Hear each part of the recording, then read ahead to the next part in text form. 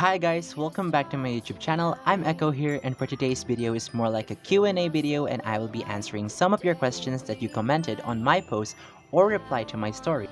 So while answering those questions, I'll be showing you the time-lapse video of my digital art or fan art of Chang'e or Chang'e, I don't know how to pronounce her name, from Over the Moon.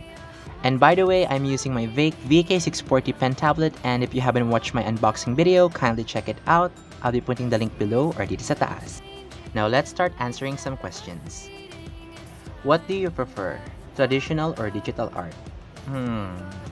Since I'm new to digital art and I'm still learning to digital art, I prefer traditional. Since when did you start doing arts? The serious one, I think I started grade 7 because I was part of a special section and I was in SPA, it's special program in the arts, and I'm a part of visual art. How would you describe your art style? I don't think I can answer this accurately because I have an inconsistent art style, but if ever I found my style, I'd like to have a cartoon features but have this realistic shadings.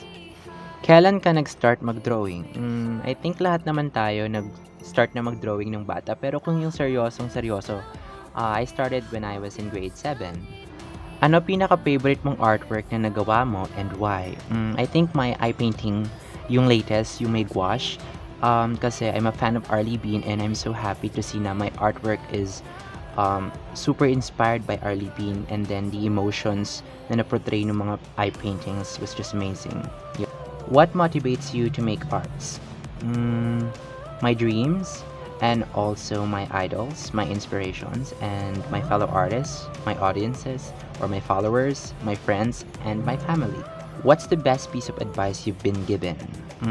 I think the best advice that I've given was, this is for artist thing, and accept criticisms no matter what, even if it's good or bad criticism, because those criticisms would help you improve and to know what's right. Favorite medium in painting? Right now, it's Team Gouache. Bakit ang fresh mo? Skincare lang at puyat. The joke.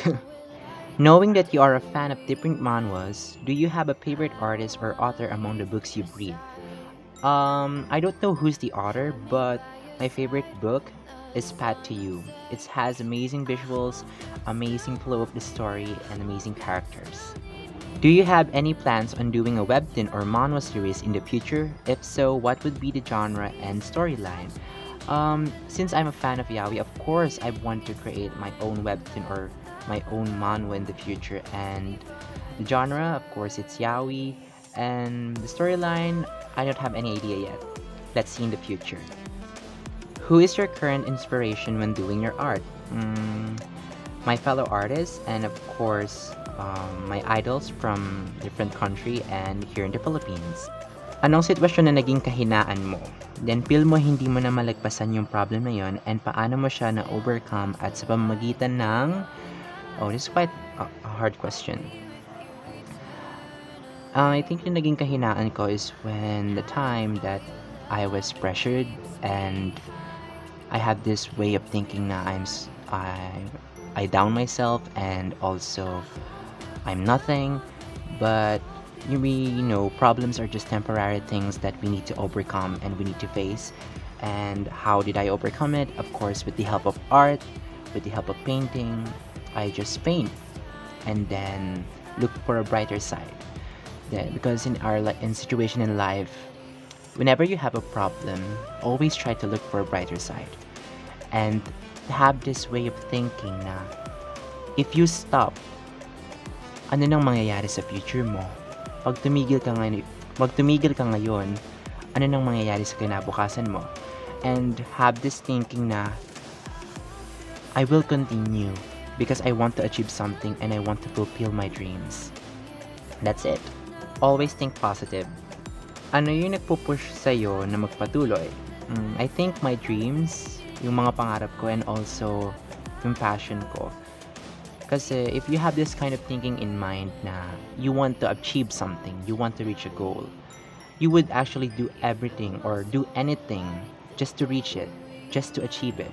And if you have that kind of or if you think that way, that is when the time that even if the challenges are hard, you would actually go for it and push yourself until you reached it. Who are the artists that you look up to? So, chinat ko siya, si Rojas, local daw, hindi daw international. So, when I started doing watercolor, I have this tatlong artists.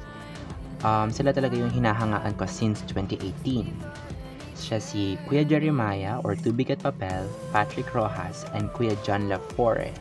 Sila yung tatlong artist na naging inspiration ko kaya ako nag-watercolor. And then as I grow or as I be part of the art community, I discover more artists, I encounter more artists, and then halos lahat na nakikilala ko, they're my inspiration. I look up to them because ang gagaling nila, and every time I see their works, it gives me this kind of energy na go, mag-drawing ka din. Kasi sobrang ganda ng gawa nila. If someone buys your artworks, how do you price them? Okay. To tell you honestly, pricing an artwork or pricing a masterpiece is one of the most difficult things that I experience, and actually it's not that easy. Well, if I'm to ask, how do I price my works? It's based on the effort, the materials, and the beauty of the work. Gaano kadalas ang minsan? Grabe, ito ata pinakamahirap na question ha. Depende yun BFF kung gaano din kadalas yung minsan. Ang hirap. Kung may chance ka palitan ang strand mo, mag-i-STEM ka ba or arts and design?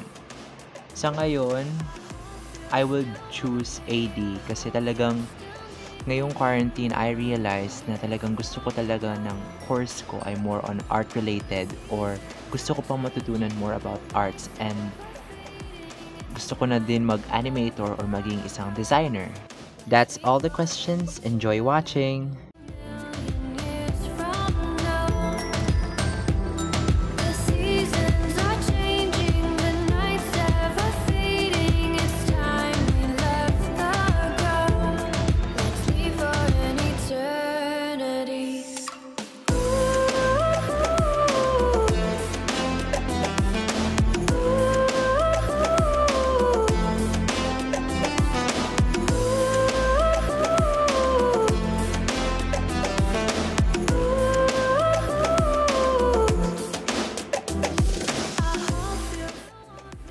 That's it for today's video, guys. Thank you so much for watching, and if you like this video, don't forget to click subscribe and hit the notification bell para lagi kayo updated sa mga art videos ko.